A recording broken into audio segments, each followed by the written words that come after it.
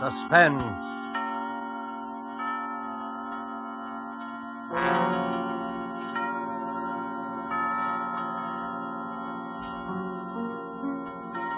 This is the Man in Black, here again to introduce Columbia's program, Suspense.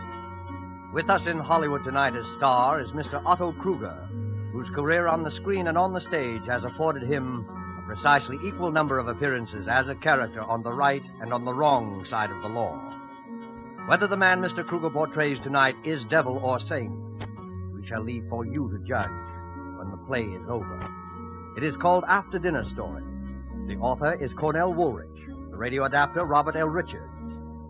And so, with the performance of Otto Kruger as Mr. Hardecker, who told this extraordinary after-dinner story, we again hope to keep you in suspense.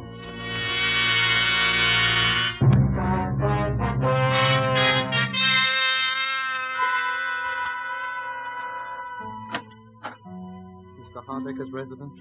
I believe I'm expected for dinner, please. Your name, sir? Kenshaw is my name. Very good, sir. Mr. Hardecker? Mr. Kenshaw, sir. Ah, number one. Good evening, Mr. Kenshaw. Is this where Mr. Hardecker lives? My name is Lambert. Mr. Hardecker? Mr. Lambert. Number two. My name is Prendergast. I think Mr. Hardecker? Mr. Prendergast. Number three. Mackenzie's the name. Mr. Hardecker? Mr. Mackenzie. Number four.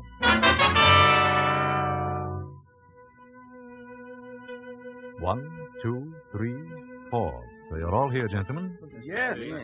Then suppose we go into dinner, and after dinner I shall tell you why you are here, what I have in mind. In fact, I shall tell you in the form of a story, a sort of after-dinner story.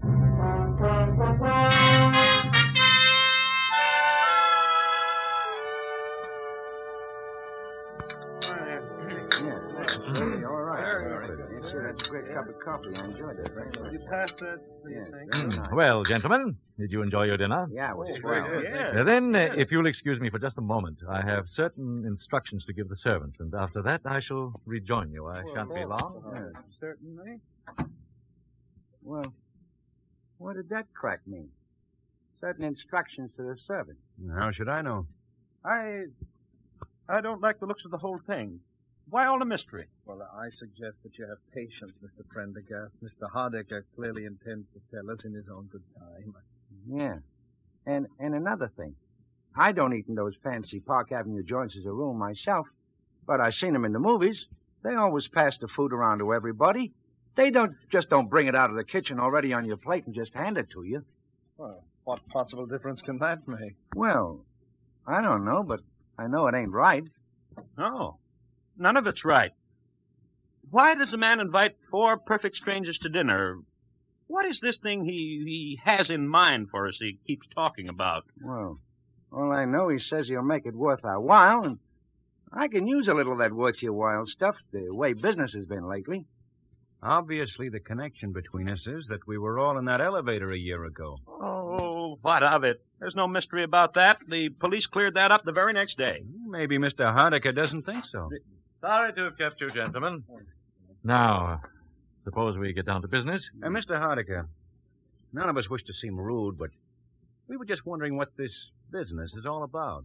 You had come to the obvious conclusion, of course, that it has to do with my son. Well, yeah. I don't see why we're all sorry, naturally, but that's all over and done with. Yes, almost. But there are 1 or 2 little details that I thought you gentlemen might help me to clarify. Oh, sure. Oh, well. Fine. Yeah. Well, then, if you don't mind, I know you must remember most of it, but it's almost a year ago.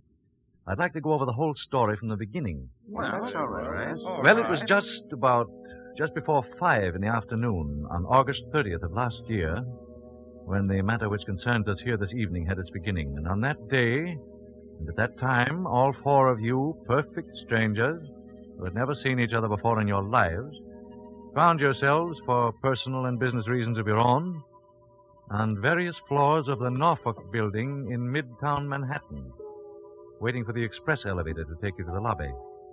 The first passengers were on the 21st floor. 21, going down, please. Express car, going down. There are now 3 men in the elevator. The operator, Mr. Kenshaw and Mr. Lambert, who had gotten on at the 21st floor. 18, going down, please. Face the doors, please. Going down. Now there are 5 men in the car. Mr. Prendergast and Mr. Mackenzie had entered the elevator at the 18th floor. 15, express car to the lobby. Going down, please. Say hello to Eleanor for me. You bet. Bye, Dad. Bye. 6 men in the elevator. The last to enter, I had accompanied to the elevator door myself. He was my son. These things drop pretty fast. Too fast for me. Hey, this baby is moving. Hey, look! We can't stop it. We're out of control. Stop it. Look out, we're going to hit. Oh, Get God. Do something.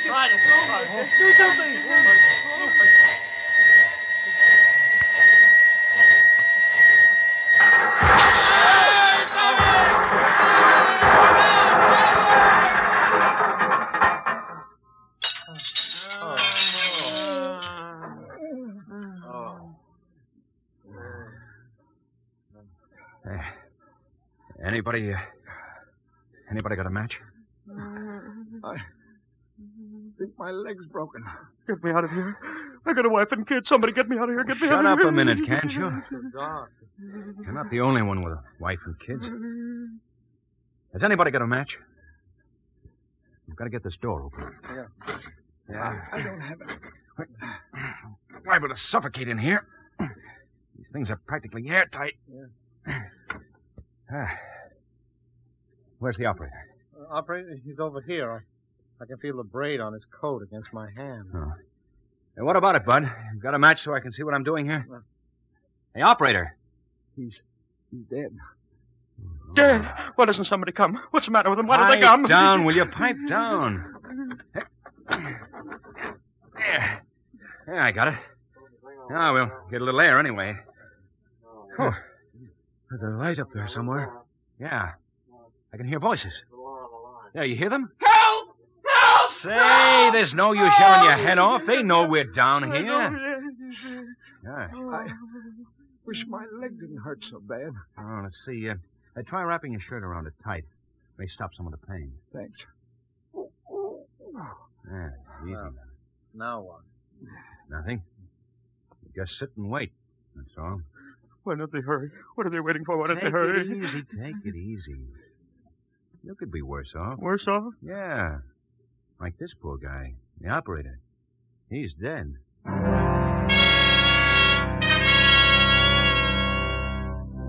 And so you waited. 6 men, 5 living, 1 dead. I know how it must have been for all of you, the minutes dragging by, there in the darkness, with nothing to do but wait. How's your leg? Better. How long do you suppose we've been down here? No, it's hard to tell. Maybe they think we're all dead. Maybe they're just taking their time. Don't worry. They heard you hollering all But right. Gee, the poor guy. I wonder if he had any kids. The operator? Yeah. I often wondered sometimes what would happen if one of these things ever slipped. Well, now you know. I'll never ride in one again. So he's going to walk up 68 stories to the Rainbow Room. I don't go to the Rainbow Room. Oh, I'm certainly glad my father didn't get on this car with me. He was going to, but he changed his mind. Wish I'd changed my mind. You know, if I hadn't gone back to make a phone call, I'd have been on another car. What's the use of wishing? It's happened, and here we are. Yeah, listen, there they are. They're going to get us out. Yeah. Hello! Hello up there! Yeah, we're coming to you. Take it easy. Hurry, can't you? Hurry! Hurry! Yeah, we'll hurry. Anybody hurt? Yeah, one guy's dead. Oh. We'll be through to you in a minute. Okay, Ronnie, let it down now.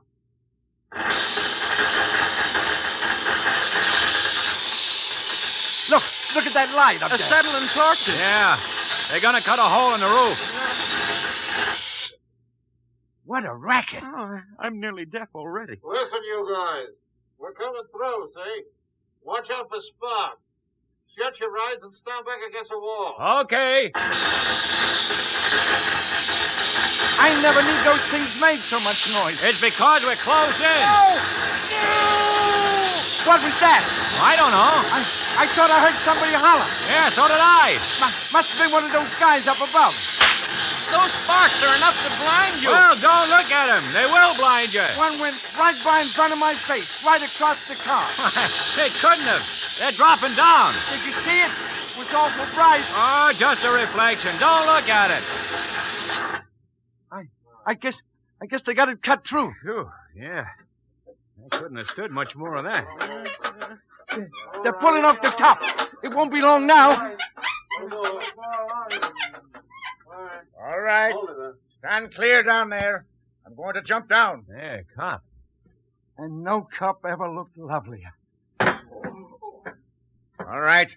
Pass them ropes down now. Okay, hold it. All right. Who's first now? Who's the worst hurt of you all? How about this fella? Now, that's the operator. He's dead. Hey, look.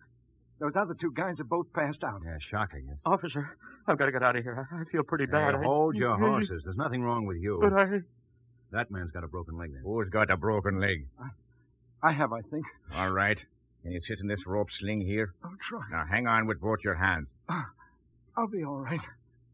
Okay.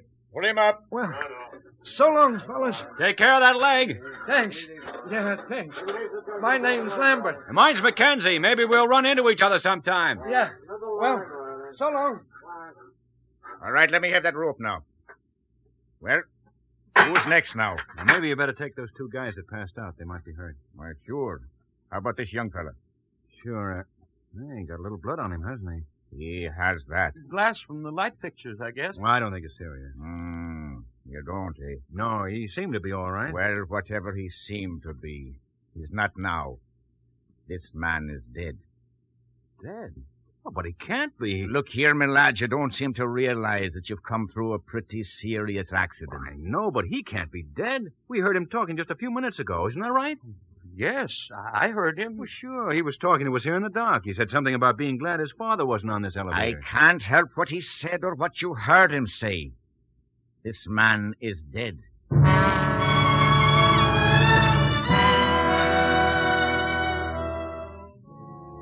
My son, who had survived the original accident without apparent injury, was dead. You gentlemen were more fortunate. You lived. 5 days later, you four met again. It was at police headquarters, about 2:30 on a Friday afternoon. The last to arrive was Mr. Lambert. In here, Mr. Lambert. Thanks. Hello there. Hi, fella. Hey, how's the leg? Pretty good. Mr. Lambert, That's right. I'm Chief Inspector McMahon. I do. We'll just take a seat there. Well, we all here now? Mr. Kenshaw, Mr. Prendergast, Mr. Yes. McKenzie, That's Mr. me. Lambert. Yes, sir. Well, now, as I told each of you over the phone, I won't keep you very long. I just wanted to ask a few routine questions about that business of the elevator the other day. Well, what's the matter? Something phony about it? Not for our money. It's an open and shut case. Suicide. Suicide? You mean the operator wanted to bump himself off so he could... No, not the operator. He died of a fractured skull. It's young Hardiker we're interested in. His father's been raising a row, so we said we'd investigate, but... I still don't get it. Wesley Hardiker was killed by a .32 caliber bullet through the heart. You mean he killed himself right in that car with all of us? What else? He wasn't shot when he walked in, and he was dead when we brought him out. Unless one of you killed him. Whoa. Well, now. Any of you know him? No. Well, then there you are. Even the father had to admit that as far as he knew, his son had never seen any of you before in his life. But it don't make sense. What don't make sense?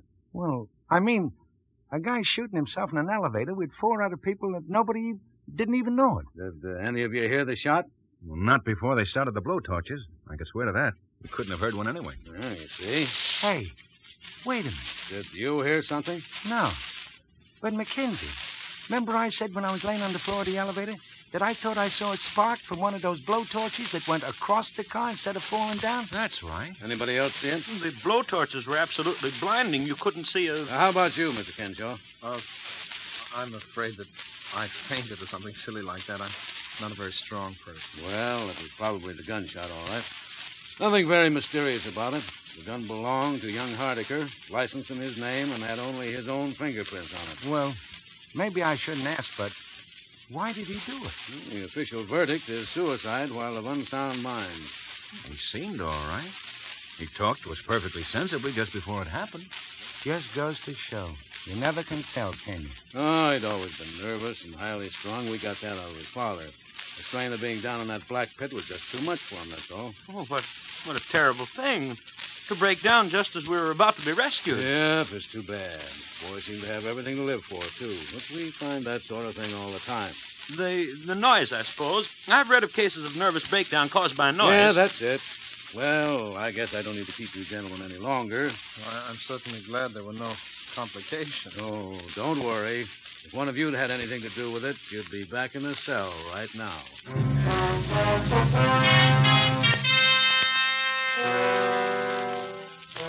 That was almost a year ago. Last week, each of you received a phone call from me. I can well understand and sympathize with the fact that you were somewhat astonished, perhaps a little suspicious of what you heard. I don't doubt that most of you debated at some length in your minds the advisability of accepting my invitation at all. You, for instance, Mr. Mackenzie, you are married, as I remember. I imagine that you talked quite seriously with your wife about the whole affair. I phoned your home, I believe, at about 8:30 last Monday evening.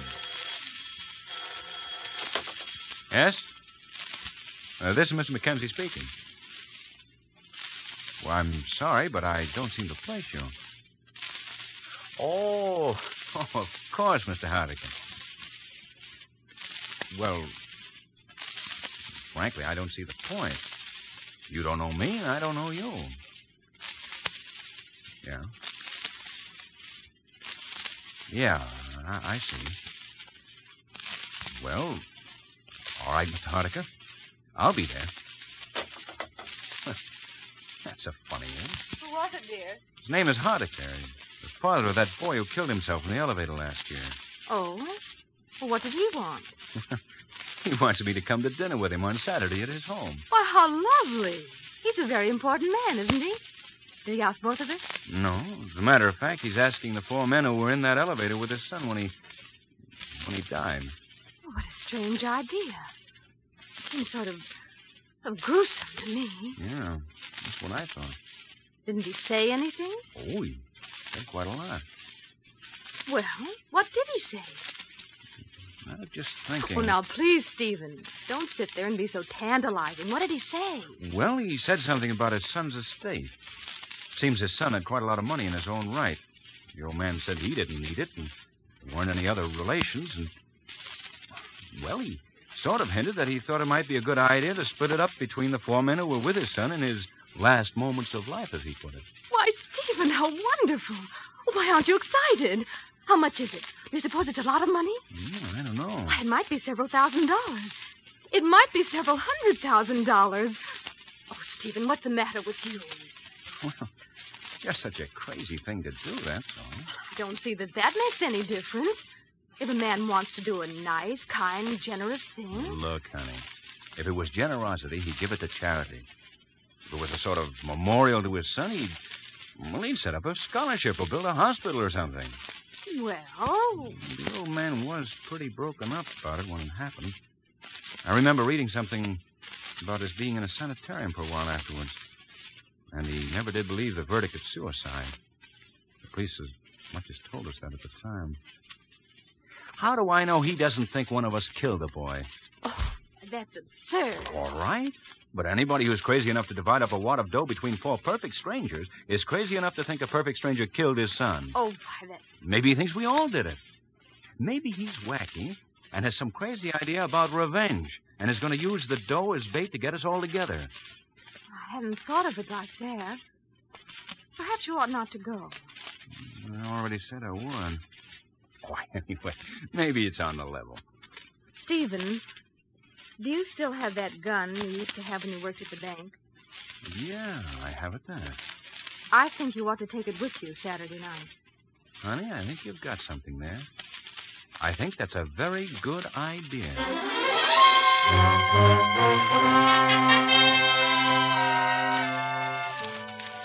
And so, gentlemen, I'm quite gratified that you all saw fit to accept my rather unique invitation, and that we are all here together this evening. By the way, Mr. Mackenzie, I'm afraid I must ask you to give me that gun that you brought along.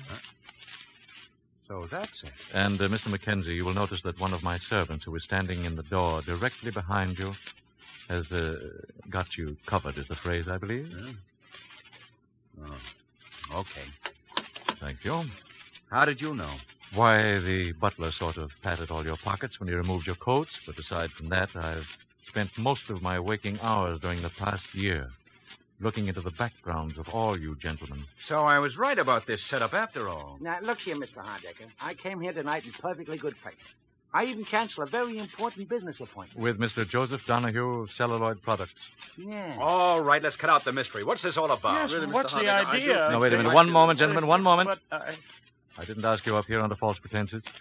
I fully intend to divide my son's estate precisely as I suggested over the phone. I sincerely hope you don't resent my investigation of your backgrounds. Well, gee, Mr. Hardecker, my background isn't much, I guess, but... Perhaps we all owe you an apology, Mr. Hardecker, but you must admit the whole thing's been a little strange. It has indeed been very strange. I think, however, that phase of the matter is about over. Now, before we get down to business, there is one detail that I'd like you to help clear me up. Oh, sure, we'll be glad.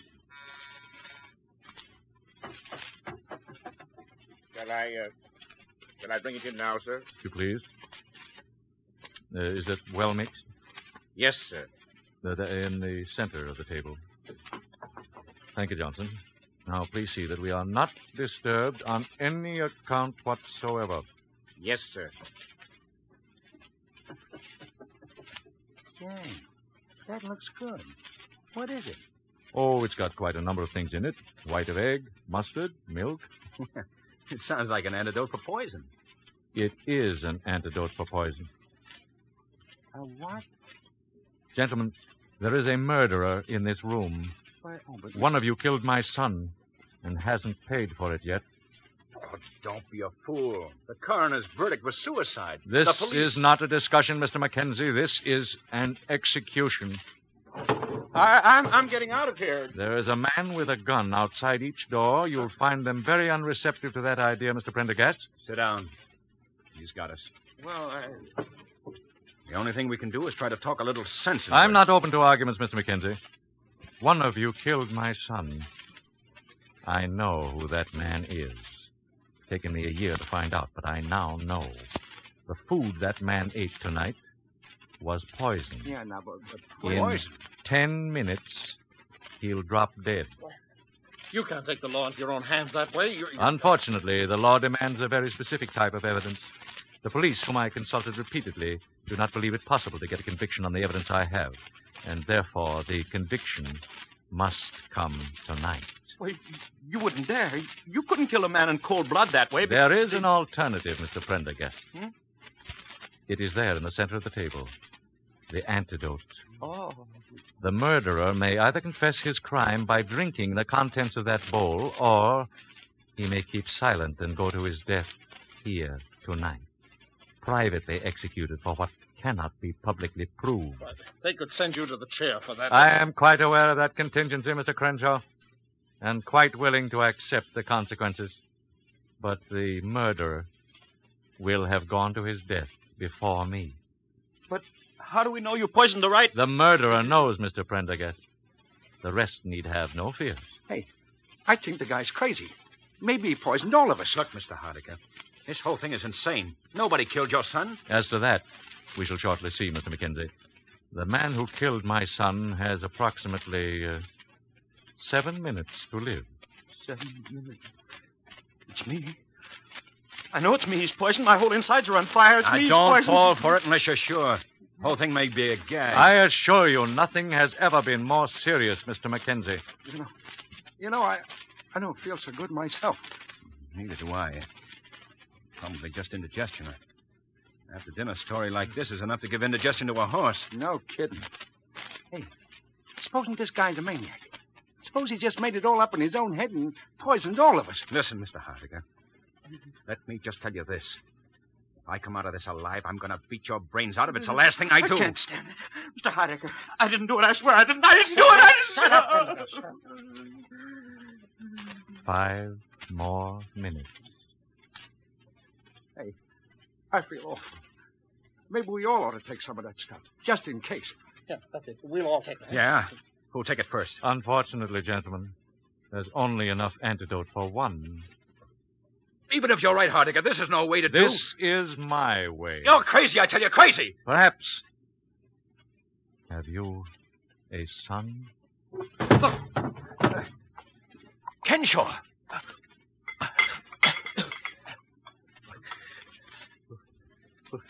Will it save me? Well, gentlemen, now you know. All right. All right, what do I care? I killed him. And I do it again. I hated him all my life. In school, in college, he never even knew that I existed.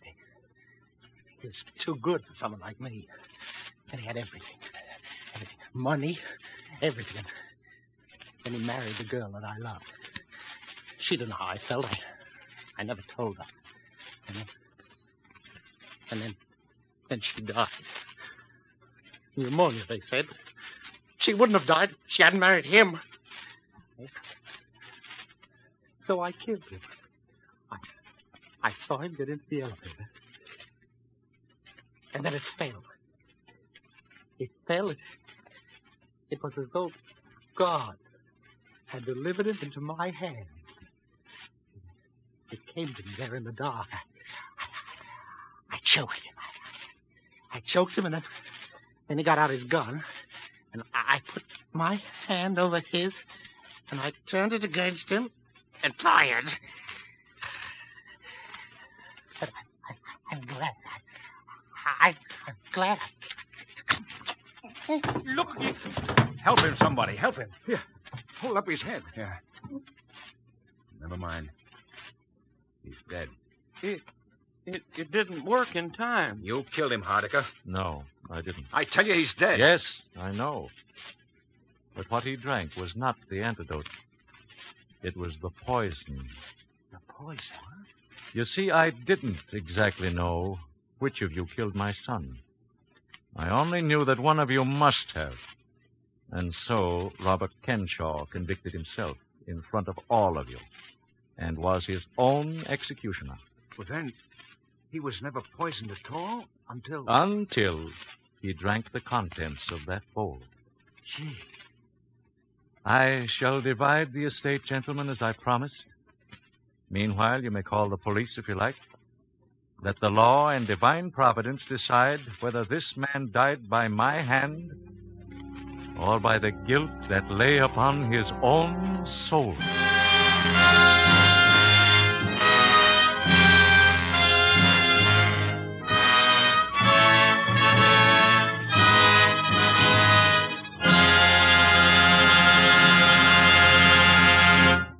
And so closes After Dinner Story by Cornell Woolrich, starring Otto Kruger. Tonight's tale of Suspense. This is the Man in Black, who conveys to you Columbia's invitation to spend this half hour in suspense with us again next week, same time, when our star will be Gene Lockhart in the suspense play called Statement of Employee Henry Wilson. The producer of Suspense is William Spear, who tonight also directed the broadcast, and who with Lud Gluskin and Lucian Marowit, conductor and composer, and Robert L. Richards, the radio author, collaborated on tonight's Suspense.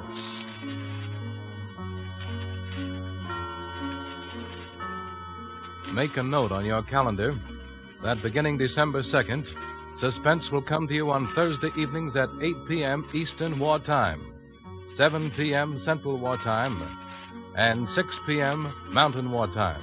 Remember, Suspense will be heard on Thursday nights beginning December 2nd. This is the Columbia Broadcasting System.